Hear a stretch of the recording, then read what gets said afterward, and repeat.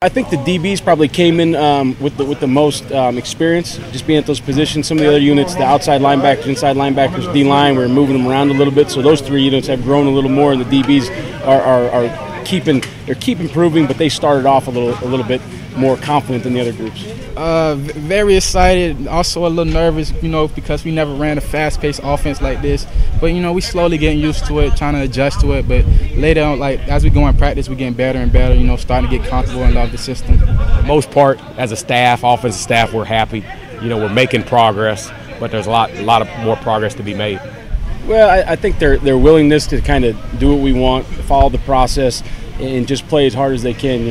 We tell them play one play at a time for however many the set is. If it's a set of 8, play one play at a time as hard as you can for 8 plays in a row. And I think they're doing that. There's a lot of mistakes. There's a lot of things we need to correct. A lot better effort to the ball we need to get. We're getting some, but we need to get it there. But so far, I love these guys.